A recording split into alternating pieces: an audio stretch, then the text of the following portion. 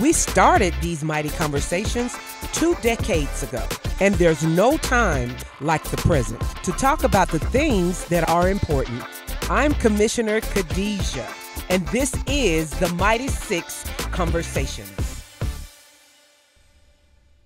Welcome to another exciting episode of Mighty Six Conversations.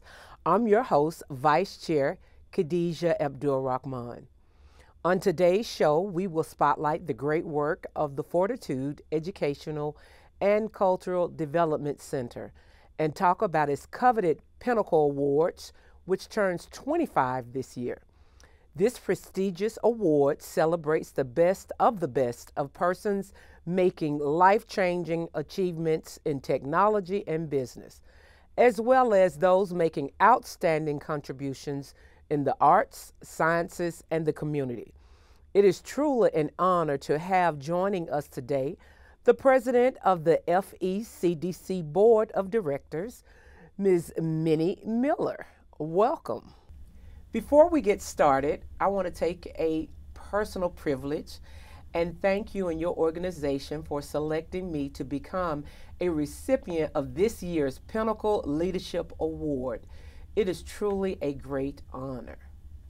And we are so excited that you accepted the honor because we are so proud of the work that you are doing in the community.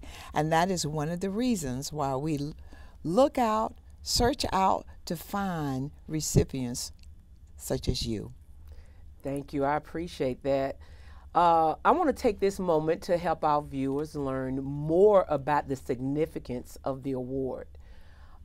You've already shared with us a little information about the Pinnacle Award, but can you kind of tell our viewing audience how it came to be? Sure.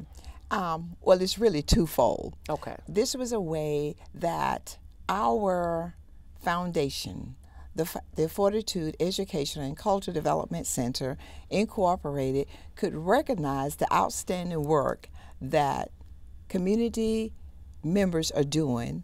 And also, it was a way that we could use this as a way for funding. As you know, we have to fund the programs that we do in the community as we service the youth and our senior citizen. So we help provide services with them, and as we were thinking about how can we get funded, how can we do this, and of course we do some collaboration with other partners such as ours, nonprofit, but that's how we came up with this idea of having the Pinnacle Awards luncheon. And we are so excited about this year because we will be celebrating 25 years of providing this type of award, of recognizing the good work that our community leaders are doing. Well, I tell you, 25 years says a lot. Yes. And what I'm most excited about is that when I was able to reach some of the scholarship recipients, those were such beautiful and smart young men and women. And, you know, the award, I'm so proud to receive the award because you all are very diligent. It says a lot to be a recipient of it. But what I learned this time around, the scholarship recipients all have a great story. In terms of the scholarship recipients, is it stringent? How do you all go about picking the individuals that win the scholarships? Well, first of all, I'm so excited to share this because our scholarships have really grown. I remember at the beginning, we started out with giving 1, and then we moved to 2, and now we are up to about 12 or 13, and it continuously to grow. But it is open to all the schools around in the South Fulton area because that's the service area we we mainly focus on, but we have opened it up to metropolitan Atlanta. And I believe this year, which you will hear more about it when you speak with our scholarship chair, which is on the show following me, but she was going to go into it a little bit more detail. But that is another great, I guess what we call that we are so proud of, because it's about the seniors like me, helping the seniors out, and then it's also about awarding our young people, because they are our future. And so we want them to know that if you are in school and doing a great job, we are going to help you. And they have sent us back such wonderful notes thanking us. And what has been also so impressive has been that many of our board members have decided that they want to give a scholarship in honor if they lost a family member, and just doing it. So it is continuing to grow, and I know Board Member Harris is going to talk to you more and give you more details about it. But when we look and think about our vision to help our youth and to help our senior citizen, I just think the scholarship program is a great example of that. And you will see on June 29th, you will see them there, and they are so excited about it. And we also, it's just going to be something that you're going to really, really enjoy. Well, I had the honor of joining it last year, and I tell you, I was so excited to sit there and watch the stories and watch the scholarship recipients and their families. Now, just for the sake of conversation, could you share with some of our listening audience previous honorees of the Pinnacle Award? Yes, we have, as you know. We are so excited about this year's lineup. And so what we have, but some of the previous honorees, we've had people like Senator Warnock. Okay. Yes, we have had school board members, Fulton County School Board member Linda Bryant. Okay. We've had people like, and it doesn't always have to be, we had pastors. We've had Reverend Kimbrough. Okay. We've had I can think of some of our people that are out there in what we call in the trenches, in the fields, doing the work. They're doing great advocacy work. We had Kathy Adams, Virginia W. Harris was one of our honorees, and she is the national president of the National Coalition of 100 Black Women Incorporated. And we've had. I can just go on and on naming some of the ones. This is what it sounds like to me, and the point that I'm trying to make to my audience is that you all not only look at the great work from a legislative point of view, but you also look at community work. You also look at those pastors and those community servants who have done great work across the board. What kind of feedback, what are you all, evidently you all are getting it right. We're talking about the 25th year, the silver anniversary. What are some of the things over the years as far as feedback that has allowed you all to be around for so long? Well, the feedback has been, I think, because we see the advantage of helping our youth, preparing them for the future, and then also helping our senior citizens. And so the feedback that we have received over the years that people look forward to, because they can see the need for this. Exactly. They can see that as we mature, there's going to be continuous support that we can help. For an example, one of our senior citizen program that we've always assisted has been the Boughton Center. I think many of you're familiar with the Boughton Center. And so they used to always have the red and white ball once a year. And so we also help with the funding of that. Not only did we help with the funding of that, we also served as hostesses. Okay. So we would serve as hostesses. Then our organization took part in going over, helping to decorate the Christmas tree. And so those kinds of things that we realized the need for that. And I think that's why the feedback that we've received is keep up the great work. Wow.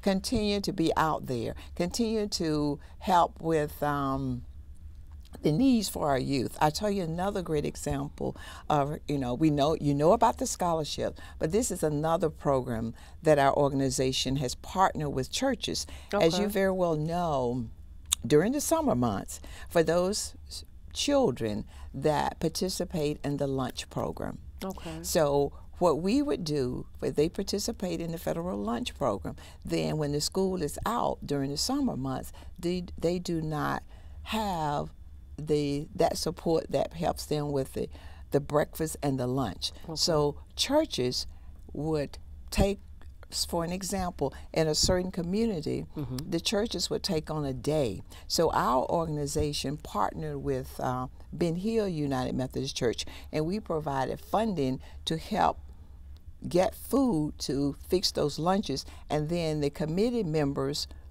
like us, we would help go and deliver it to the different apartments. Oh, wow. All right, for they to get their lunch. And it was amazing to me, because I'm an educator, to see the kids coming and waiting. When we would pull up, they would wait to come and get their lunch, and they would be waiting for it. So we would take a day. Like for an example, Ben Hill had a day, Cascade had a day, Bethel had a day. So when you look out and see what's going on and see what the needs are in the community, organizations such as ours should be able and willing to move forward, to step forward, to assist in that capacity.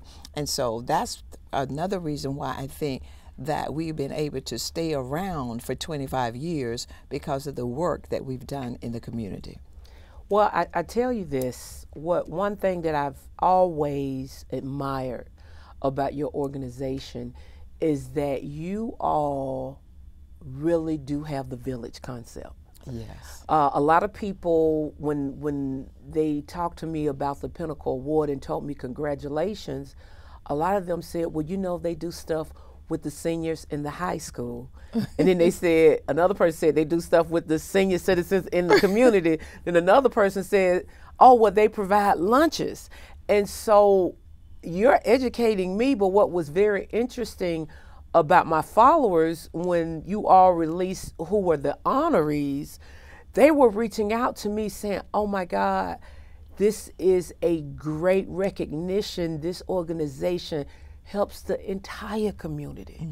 And so to have an organization that understands the importance of the small children and the seniors and our senior citizen population, and you all do it together, it cannot be an easy feat. So what I do want to ask you before I let you go, what kind of information, let's say that I'm John Q. Public, and I want to be in the shadows of the Pinnacle Awards. I want to give back. I want to help. What advice or what would you tell someone that wants to take that village concept like you all have? I mean, you're talking about 25 years. Just imagine if we had 10 other organizations celebrating 25 years, the impact that we would have. You didn't say it, but I'm going to say it. You all are the litmus of what it means to give back. And so what kind of information or advice would you give to our nonprofits that are just now starting out? I would say take a needs assessment. Look around your community and see what the needs are. Like you said, we can't do enough for the two groups that we are working with now. We can't do too much for our youth, because our youth, I can't say this enough, they are the future. So we have to prepare them, because it just hurts me when I hear people say, oh, they fight all the time, or they say all these negative things. But I always believe in the positive. There's something positive that you can say about everything. And then, so I would say, if you want to do something to help our community, to make our community better, look at what the needs are. See how we can help our young girls and our young boys. See what you can do to help them. And then at the same time, let's make sure that we are looking at our senior citizens. Let's make sure that we are making sure that their needs are being met. We can continue to look at, can we help them with retirement planning? You know, as I look at another thing that our organization might want to do, because is let's come up with more advice, because we've done things for the senior citizens on retirement planning, how you do this. Let's make sure you get your business in order. And there's so much work that we at nonprofits can do to help our communities and keep them informed on what's going on. And, you know, as we continue to strengthen our community. That's what it's all about. We want to make them to be more informed and more educated, but just help them to be able to know that it's all of us working together. Well, I tell you, thank you for being so informative. I really want to say we need to pass the plate, because that was a whole sermon you just did. But it's truth. It's truth, and it's inspiring. I am so honored once again to receive this Pinnacle Award. I know that you all have another 25 years to be around and get the work done as well. And so thank you for coming, and we're going to make sure we get you back. Okay, and thank you so much for having us. We're always excited to tell about the work that we are doing, and hoping, as you just said, that it will inspire other nonprofits to get on board, and let's work to strengthen our communities. Wonderful. And thank you so much. Thank and you, can't wait to see you. I know. And what's that date again? The 29th. 29th. We are ready. I've been on with the hotel today, and so we are ready. Okay. And we're looking to have, and I'm so excited about this, we are looking to be sold out over 400 people. Wow. Wonderful. So, We'll see you on the 29th. Okay. Coming up after the break, we look further into FECDC and shift our focus to their scholarship program, an initiative funded by the Awards Luncheon. Stay tuned to hear how the FECDC is making a difference in the lives of students as well as the senior citizens in the metro area. We'll be right back.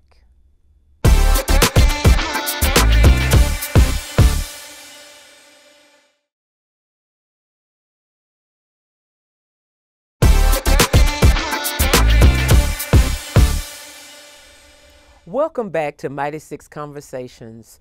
Over the past 5 decades, the average cost of college tuition for undergraduate students has more than tripled.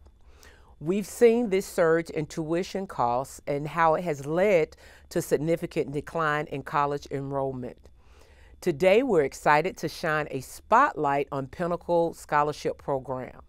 It is a remarkable opportunity that is reducing the financial burden for students in Metro Atlanta and making college more accessible. Today, we're honored to have Dr. Elizabeth Harris, a board member of the FECDC and the Scholarship Committee Chair. Join us to provide insights about this incredible initiative. Dr. Harris, thank you for your dedication. Listen, you are what we need. You are that gateway for so many of our children that are trying to get to college. And for that, I thank you. Can you give a quick overview of the Pinnacle Scholarship Program and its mission? Absolutely, and thank you for the opportunity to be able to discuss about the Scholarship Committee. I've been able to be the Scholarship Committee Chair for the past 2 years now, and it's very exciting work. Our Scholarship Committee, the way we look at the scholarship applications is the fact that our mission is just like you said, to help make college a little bit more affordable for these students. And we have some dynamic students across the Metro Atlanta area that apply for these opportunities.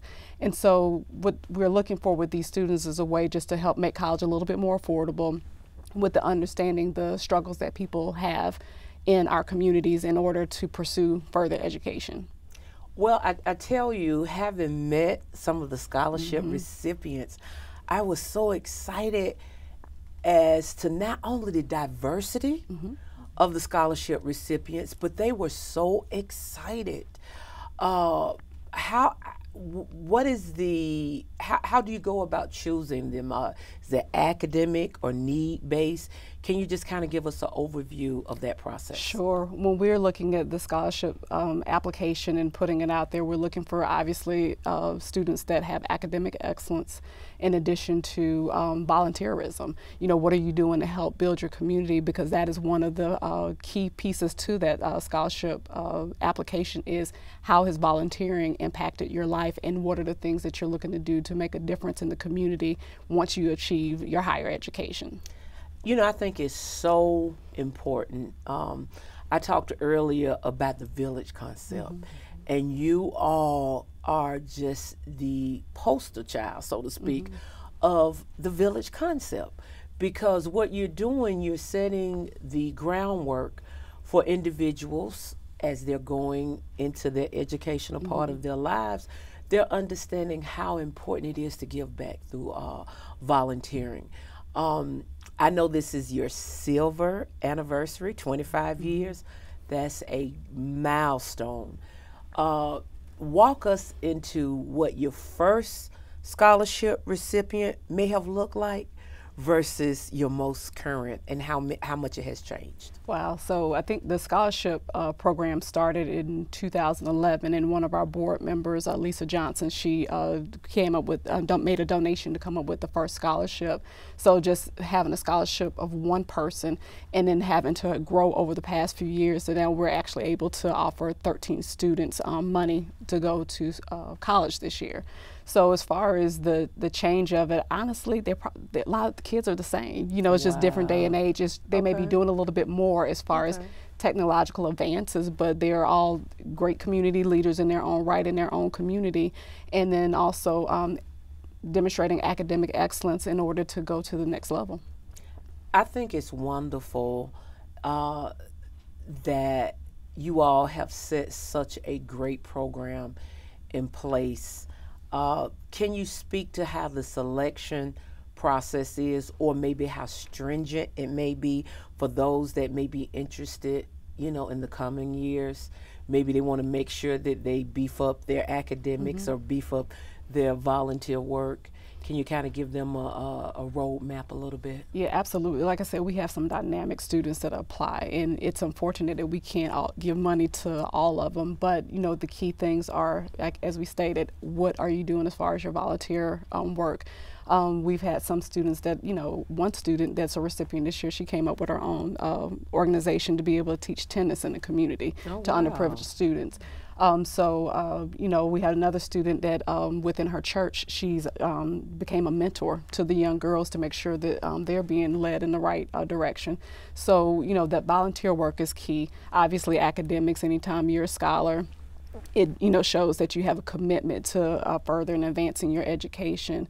And also, we were excited this year as we had one scholarship family that donated to highlight students that are from single-parent homes. And so in demonstrating the challenges that they may have experienced and how their parent helped them learn about the commitment to excellence and overcoming those challenges that may be provided, that may occur within coming from a single-parent home. So like I said, just different things, obviously, you know, so academic excellence, you know, volunteerism, and I think that's a lot of it. And even just kind of telling your personal story. You know, one of the things we may ask some of them, a personal challenge you had to overcome. You know, you had some students that may have had to deal with the challenge of a family member being ill. Some students may have had an illness themselves, but just showing that fortitude and how they continue to rise despite certain situations that they may be experiencing. Well, I definitely appreciate what you all are doing. You all are the epitome of it takes a village. I am so honored to showcase you today, as well as being an honoree this year. What would you tell our listening audience, those that want to get involved, maybe donate, maybe want to find out more information? What information could you give them today? They can email me, Beth Harris, at scholarships at FECDC.com. And if they send me an email and just say, hey, we're looking to help or maybe sponsor a scholarship, I can provide them some information and get in contact with them in order for them to be a part of this in the future. And just one of the things, you know, we actually had a former Pinnacle award recipient, Judge Ronald Freeman, and his wife Gwen. They were inspired once they attended the awards luncheon and created a scholarship to help young students that wanted to be in business or go into law.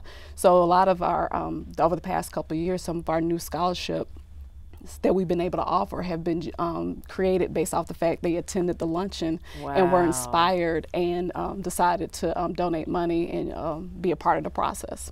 Well, I tell you, you have done a great job. You've inspired me. I would like to donate on behalf of Victoria Travis Jackson, which is my mother. Oh, wow. And Excellent. she gave so much to this community. And I've been trying to figure out what I can do to help. And so make sure, keep me honest. Yes, yes. And make sure you reach out to me because I would like to fund one of those scholarships. Awesome. So thank you for being here today. The work of your organization definitely changed the lives of students and seniors. Well, that's all the time we have for today's episode of Mighty Six Conversations. I'm Vice Chair Khadijah, guardian of your trust and one who appreciates the opportunity to serve in making sure that Fulton County government is working to meet your needs and concerns. Want to get in touch with our office?